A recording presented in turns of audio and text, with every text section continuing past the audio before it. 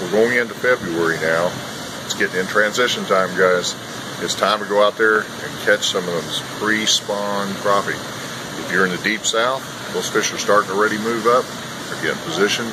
They're sitting on those ledges near their spawning ground, and those big females are right there warming in the sun when that sun is out.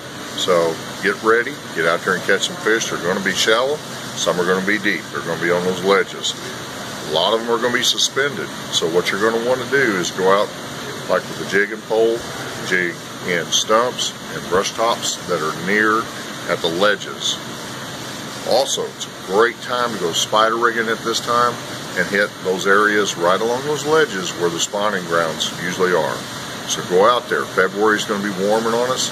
It's going to get time to go out and catch some of those crappie. I would use some of the Bobby Garlands tipped with minnows.